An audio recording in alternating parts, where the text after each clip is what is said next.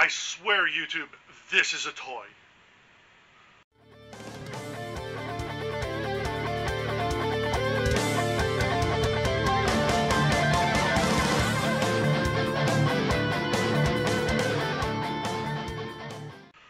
What's up, everybody? Graver here, and today, yes, we are going to be taking a look at this, the S200, or as it's better known as the Fire Rat.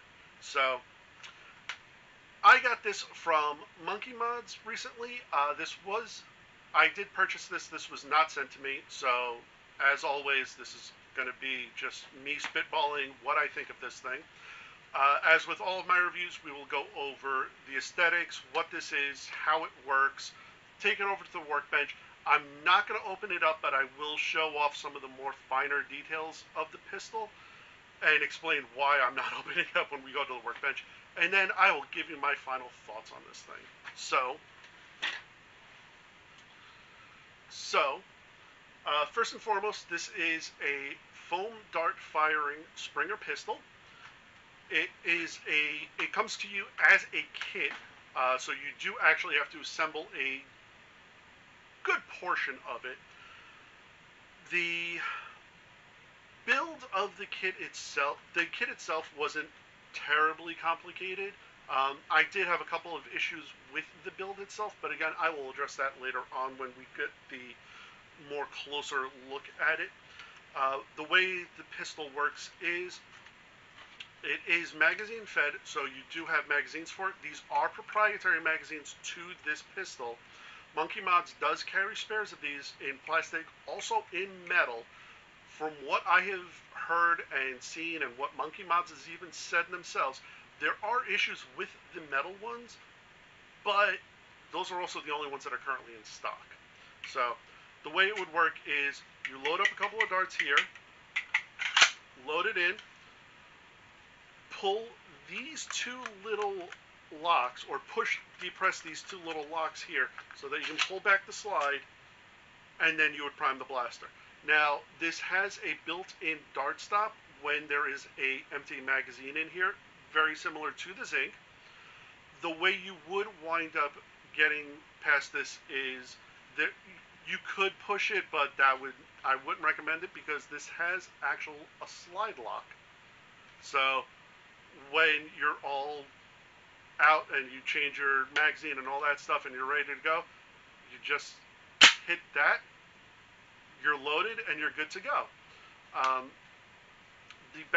The front barrel does protrude a bit, so you are able to cover it up completely, so you can deprime by dry firing. Just make sure you cover that hole, because if not, I have the upgraded spring in here, and it's got some oomph on it, so to speak. So, but that's how it basically works. Now, obviously, I am going to address the elephant in the room. Yes, this does look very real steel, especially the color that I got. Now, this does come in 4 flavors. You have chocolate, vanilla, strawberry, and water. Or, as they refer to it, as sand, white, pink, and transparent. So, I got this one. This was honestly not my first choice in of color I wanted to get. I was ordering the white one, and as I was ordering it, the thing sold out. So that was interesting. I didn't want the pink one. I wasn't a fan of the transparent one, so I settled for this one. Now, yes, I can repaint this thing if I wanted to, which I may in the future. I'm not 100% sure yet. But for now, I am keeping it as is. Another thing I did want to point out, though, is obviously the lack of orange in the front here. Now, as I showed, some of the barrel does stick out while the barrel is red. Honestly, that's not very much to say, hey, I'm a toy. So, I'm going to just say this, especially if you get this one or the transparent one, because the transparent one, most of the internals of this thing are black plastic. The only colored pieces in this blaster, unless you get one of the colored shells, is the barrel, which is also kind of enshrouded when you see when you take a look at the internal assembly. And the plunger itself, and the plunger tube is also red aluminum. So, yeah, honestly, just don't be stupid. Plain and simple. Just think before you decide to take this out, and I will address that more so later on. But getting back to how this thing actually works, if you are empty and you need to change out your magazines, there is a magazine release right here. You just press it, and it gravity drops right out. And the gravity drop is actually really smooth. I really like it. It's very nice. And this is also all injected molded. There is no 3D printing on it, so you don't get the 3D printed scratchy scratches. So it's really nice. And honestly, yes, I just do this for fun sometimes. But so yeah, that is. Oh, you do get. It does come with built-in iron sights, which are actually fiber optic sights, which I'll show you when we hit the workbench, just more in general. But when you look down sight, you do have a nice 3-dot sight picture to work off of. So yeah, I think that basically covers everything that I wanted to go over. So let's just go over to the workbench and take a closer look at this thing. Okay, so here we're going to take a closer look at what I got from Monkey Mods when I ordered this. You get the box with all of the parts in it, an instruction manual, the blaster, and your magazine. So your instructions here are in Chinese, translated into English. For the most part, this is a pretty decent translation. There are a few things that may or may not be 100% accurate in the fact that they call this a percussion machine. In the how to use thing, they refer to this as a to load soft bombs into the storage. But I mean, overall, you will still get the gist out of it. I mean, I strongly give an A for effort, and appreciate that they did translate it into English to begin with, because if anyone's ever built a Gundam model kit, I mean, those things come from Japan, written in Japanese, and no English is usually found in those. So, but you will get 2 sets of springs in here, a light spring and a heavy spring. I have a heavy spring already installed in here. You also get 2 sets of, well, technically you would get 2 sets of catch springs, one that's already installed in here, and a spare set for when you do upgrade the spring. I never actually upgraded my springs because I honestly kind of forgot and didn't realize it until after everything was all built and such. Now, one thing I do want to point out, though, is I am not going to be taking this apart on camera. If you do want to see a assembly video for this, I highly recommend going to check out the one from Monkey Mods. I will link it down in the description. It really was a very well done video. It's only about 20 minutes long. It goes through the entire disassembly and reassembly of the pistol itself. Disassembling it takes 3 minutes.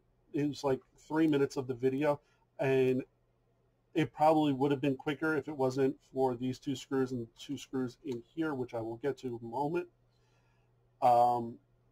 Reassembly was very quick. They did it in 17 minutes on camera. I took about an hour to put mine together. Reason being is because I got hung up on a couple of things. One was the trigger. Second was the slide release button here. So what happened with the trigger is, and they even mentioned when assembling it, before you put anything into the actual shell, trigger goes in first, which makes total sense because everything basically sits on top of it. The trigger is well designed. I'm not complaining about that because I like the design of it and it's a very comfortable trigger. However, there are no spots either in the pistol or on the trigger assembly that hold onto the trigger springs.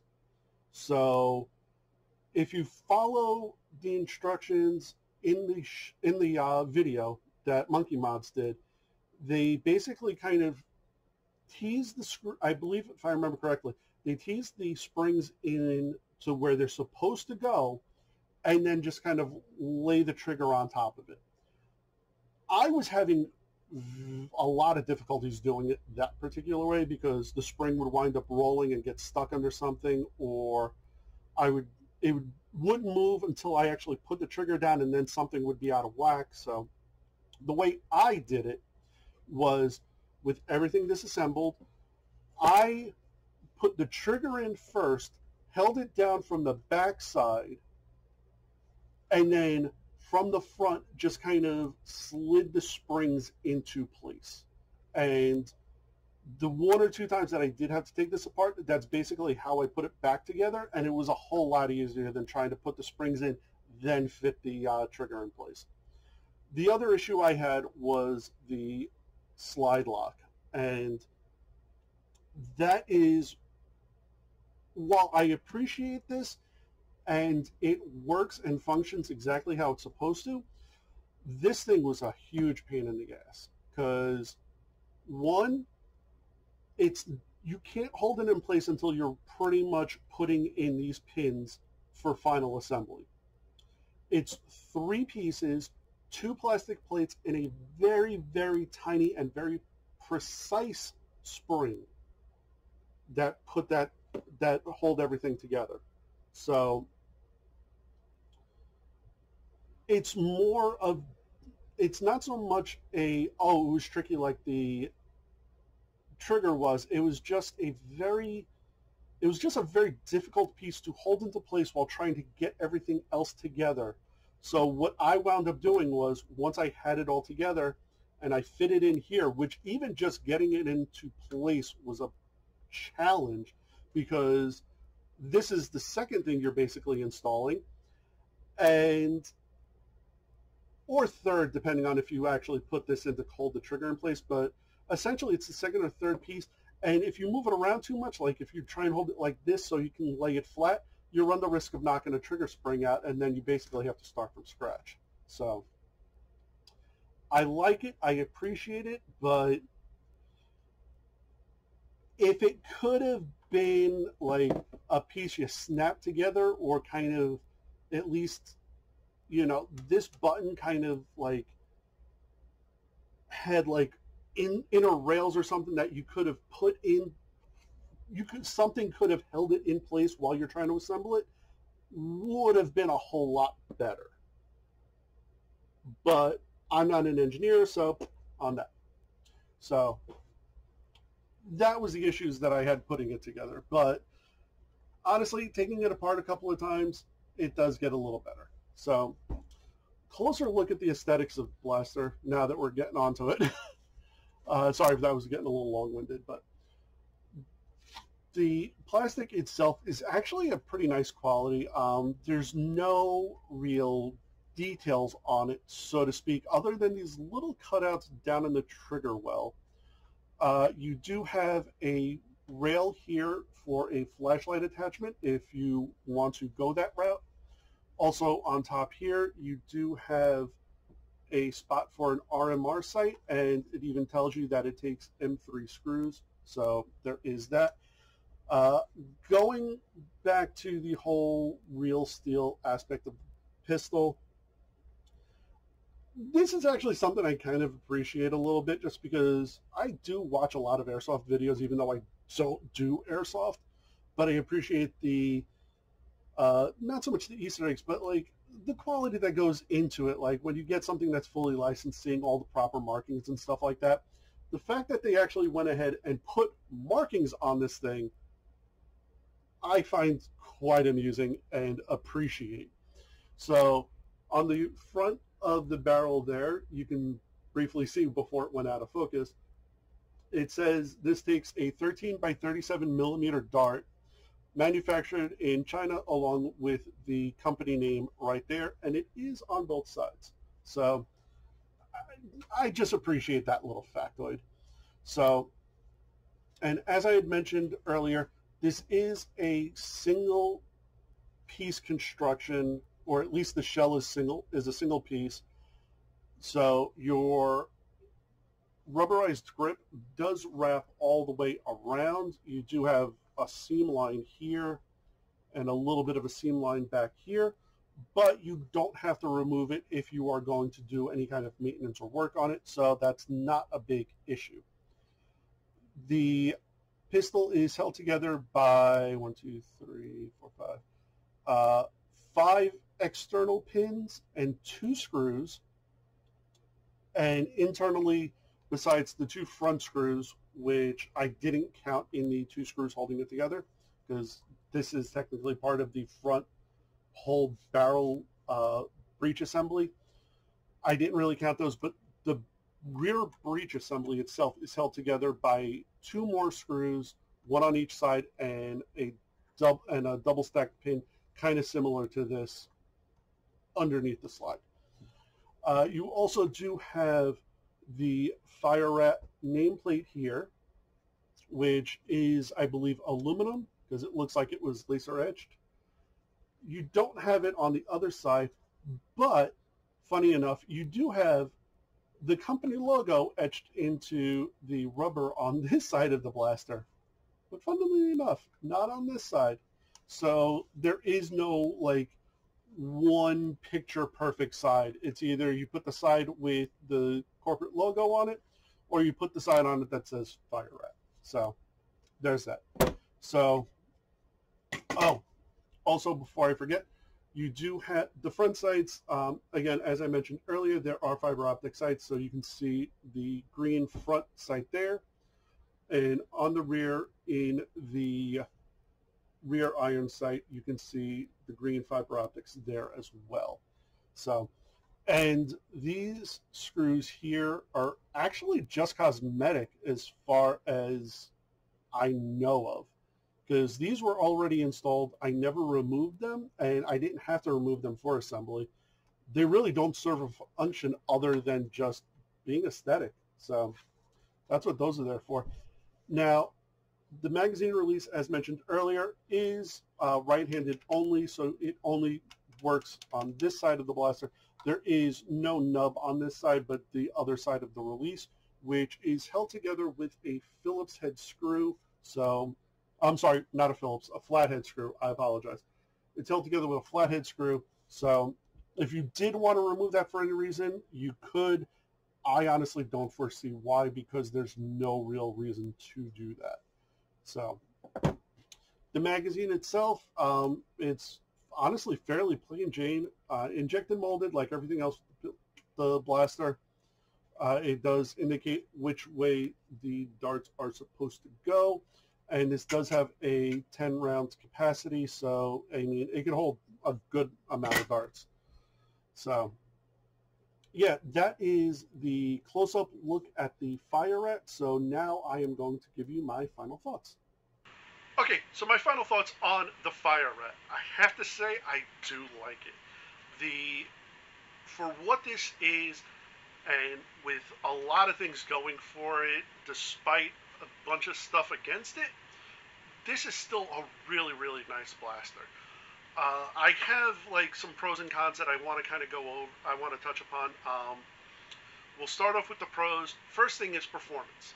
This thing's actually really quite performing well, or performing quite well if I could speak English properly.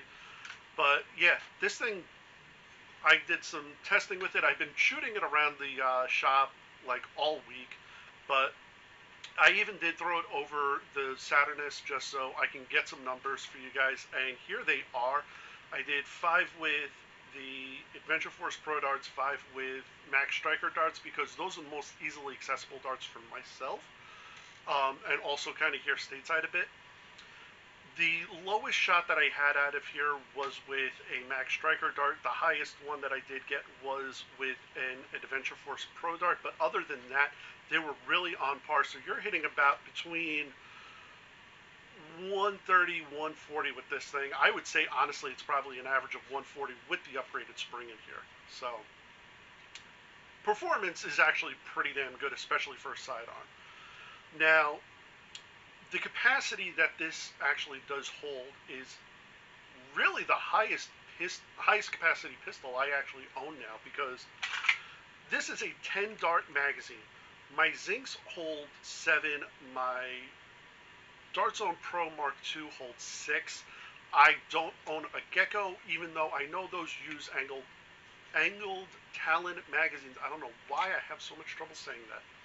But so you can get anywhere from 10 to 15 out of that thing, but those are the angled Talon mags. So, but with these, 10 isn't bad. 10's actually pretty damn good, and actually really good for a sidearm. So there's that. Now, I have not touched upon the price of this all video, because I was really saving it for this portion of it, because this thing only costs $50. That's honestly really damn good, especially for what you're getting. You're getting a high-performing, tunable, hobby-grade sidearm for $50. Now, if you compare that to other offerings out there, this comes in, this like beats them all out by far. Even if you take into consideration that I paid $20 in shipping on this, so overall this was a $70 purchase. This still beats out something along the lines of, let's say, the Dart Zone Pro Mark II, which sells on Target for $80, and if you have a Target card, I believe it is free shipping and 5% off. But even with that, you're still, like, you're either just on the cusp, or you're still more expensive than what this is. So there is that. Build quality of this thing is super solid. It's injected molded, which honestly does kind of beat out some 3D printed blasters, and quality of some blasters depending on who you get it from. But for the fact that it's injected molded, and it's a good solid injection, like it's really good solid plastic, that really does add to the quality of it. And again, hitting that price point, it's really good for the price. So, I mean, that's honestly great. Assembly of this, while I did have my gripes with the trigger and the slide lock, overall, the assembly really isn't that bad. If you follow the Monkey Mods build guide, watch it a couple of times, and then give it a shot yourself while watching it, it's not going to take you very long to put this together. And if you keep it with the low-powered spring that it comes pre-installed with, that's even just like 3 or 4 steps less that you have to do to put this together, because then it's just trigger, that, slide, breech, and then cover, and you're done. So it doesn't get much simpler than that. And also, going back to the whole it's all injected molded, you don't have to do any kind of fine-tuning or filing like you would with possibly a 3D printed kit or your own 3D prints. So last thing I wanted to touch upon was actually comfort. This is such a nice pistol to hold. Like, it is very, very comfortable. Now, granted, yes, I do have big meat paws, and even with the in-grip magazine, it's still a very nice hold. Like, it does not feel too overwieldy or too big in my hand, which is really, really nice. I touched upon it before, but even with the mag release right there, I barely feel it while I'm holding the pistol, so that's really, really good. And also, look at all the room in the trigger well here. Like, it's just really, really comfortable to use. Now, going into the cons, however, again, you can't get over the real steel aspect of this thing. It is something to definitely take into consideration if you are going to consider purchasing this, and especially with this particular color configuration. And yes, I know I've done it before, and I'll do it again, but I could paint this up if I wanted to. Yes, that is obviously a big option, especially for anyone in the hobby, but it's still the profile of everything. This is something that could get somebody in trouble if they are that stupid. The other thing is the availability of this is actually one of the cons, because Monkey Mods is completely sold out of these things. Like, I had my issue of when I was trying to order this, that I was ordering a white one, it sold out in the order process, and then I was able to actually get a hold of one of the sand ones. But I even checked their website. The only thing that they have in stock right now is the replacement barrel. Everything else is sold out. The blasters, the magazines, the metal fixtures, or the metal replacement parts of it, they're all sold out. So, like, literally, the only thing you could buy right now for this thing is a barrel for Monkey Mods. So, availability is going to be, it's a little hard to keep this thing in stock, probably because of the price of itself, and other YouTubers may have already sung its praises, but I wanted to throw my 2 cents in. The other con is the mag. A lot of people are going to be annoyed that there is a proprietary magazine for this thing, but it is a sidearm. Like, even if you decided to get something along the lines of a Gecko, which does use angled Talon magazines, if you don't have any angled Talons, you're going to need to buy them anyway. So, you know, unless it's a straight up and down Talon mag or Katana, you're going to need to buy additional magazines for any pistol that you're going to get. So, I mean, I don't know what else to say on that one. There are those that will be annoyed by the proprietary magazine and will see it as a con. I myself, I really don't see it as one. So, to me, it's not a con, but to somebody else, it could be. The other con I will put on here is assembly. And yes, I know I put that in the pro listing, but honestly, that issue that I had with the slide lock and the trigger, it just really irked me that it, like, just little tiny possible changes could have made those things so much easier to put in that it would have been a non-factor. But because they were such a pain in the ass, it was like, I still got to put in a con. My only other issue with this is, and this is me, your mileage may vary on it, I have trouble with worker darts in this thing. Like, I have a bunch of Gen 3 purple darts, and they cause problems with this thing, surprisingly enough. Now, I fired a bunch of different variations through this.